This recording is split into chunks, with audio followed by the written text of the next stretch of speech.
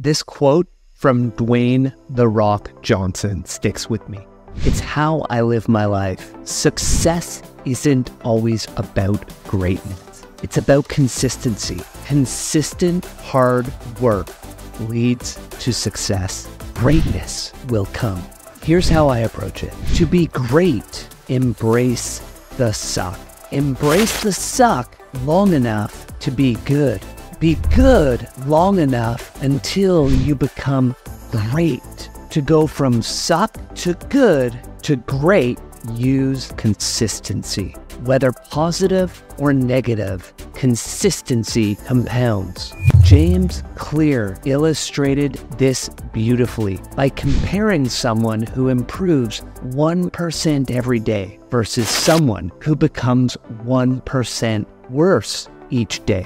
You may be wondering, how can you be getting worse? So let me give you an example. You've graduated high school, you're in the best shape of your life at 150 pounds. And each year you gain 1% body weight, which doesn't seem like a big deal. You'll cut back when you're done university. You have your career on track.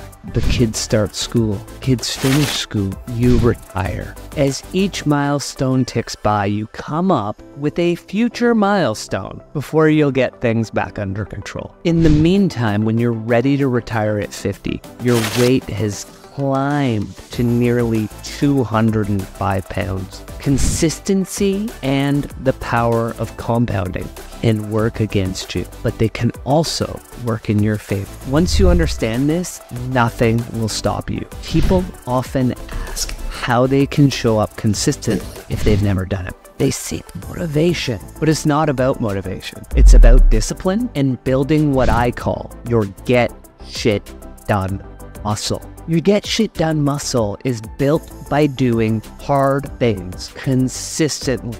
Here's the trick though. Hard things to you and me are different, and you need to start where you are. Not where I am, not where the person you follow on social media is. You need to start where you are. So if you're new to building your get shit done muscle, that starting place needs to be as small as possible, and your increases as you progress each month will be as small as they need to be to ensure that you're successful.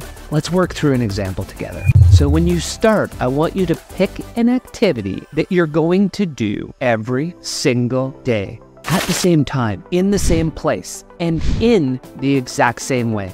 Let's take an example. You'll wake up at 6:15 a.m. every day and write a check mark in a book beside your bed. It may sound simple, but what you're doing is you're teaching yourself that you're someone who can complete a challenge. You're teaching yourself that you're someone who can be consistent, someone who can win. And the more you teach it, the stronger that feeling becomes. When you're done your first 30-day challenge, you're going to step it up. Your next challenge will be slightly harder than the first. Let's use a practical case. Every day at 6:15 a.m. in month 1, you'll put your running shoes on. You'll get outside. In month 2, you're gonna walk around the block. In month 3, you're gonna walk 1 mile every day. In month 4, we're going for 2 miles. Month 5, 3 miles. Month 6, you're getting a full 5-mile walk every day. So within 6 months, you could have gone from being a couch potato who doesn't believe they can complete challenges to a superstar who's walking 5 miles every morning. You'll be healthier, fitter, and more confident than you've ever been. And nothing will stop you from ramping that up over the coming years. Even more importantly, nothing will stop you from realizing that what you've now done for that activity, you can do in the financial area of your life. You can do in the wealth area. You can do in the emotional area, the spiritual area. You can apply this technique to every area of your life. Something that brings up for me, the power of streaks. They've been my answer. They don't have to be yours, but they have been mine. In December December 2016, I was out of shape. My boss laughed at me when I mentioned running at a lunchtime conversation. The next week, I started a running streak. Over the next 1.5 years, I ran an average of about 5 miles a day. I lost 40 pounds and I completed a 50-mile, 80-kilometer ultramarathon. Streaks are the easiest way to prove to yourself you are something. Runners run, writers write, creators create. Someone told me I wasn't a runner. I showed them I'm whatever I want to be. The key to streaks is you make a promise to yourself and you keep it. There's no greater way for you to prove you're capable of being whoever you want to be, and it's the greatest way to build your get shit done muscle. Streaks can, but may not always be a superpower for someone with ADHD like me. For some, it's easy to do something a few days per week. I refer to these people as having dimmer switches. For others like me, I refer to myself as on or off. If I'm doing a streak, I'm able to do it every single day for years. I'm also able to not do it for years. You have to know yourself and you have to act accordingly. With consistency, here's some things you need to know. Exponential versus incremental. The average person thinks about life in a linear and incremental way. If I added 500 followers in January, I'll add 500 followers in February. When we sat around the table back at New Year's 2021, my wife, 2 sons, and I predicted where my Twitter following would be 1 year later. They each ranged from a guess of 25,000 to 40,000, thinking the growth would continue incrementally. I thought I was being aggressive with a target of 50,000 and a 75,000 stretch goal. We finished the year at 207,000 followers. We had all thought incrementally. When you're consistent for long enough periods of time, the compounding leads to exponential growth.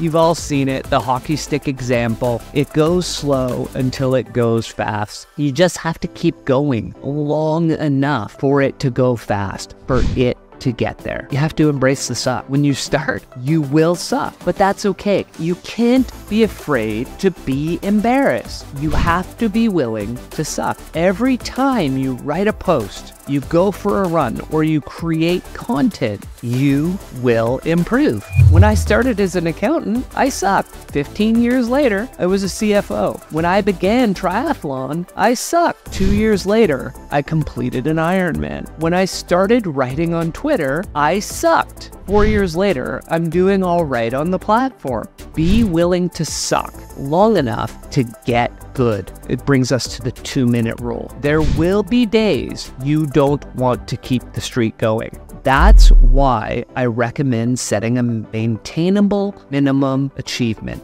For example, my minimum run was 1.5 miles, even though I averaged 5 miles a day. Use the 2-minute rule. Run for 2 minutes, read for 2 minutes, write for 2 minutes. Research shows committing to 2 minutes often leads to more time spent. It's how you get started. Get your shoes on and get out the door. Once you're out the door, you're going to run. Do it daily-ish. I've always loved this one since I heard about it from Seinfeld. The last one I'm going to leave you with is this. What it means is you may not do it each and every day, but you're going to do it regularly. And you're going to commit to one important thing. You never want to miss 2 days in a row. When you miss one and you get back on, you're maintaining daily-ish. When you miss 2, you're starting to break the habit. We want to keep the habit. So if you miss Monday, do it Tuesday,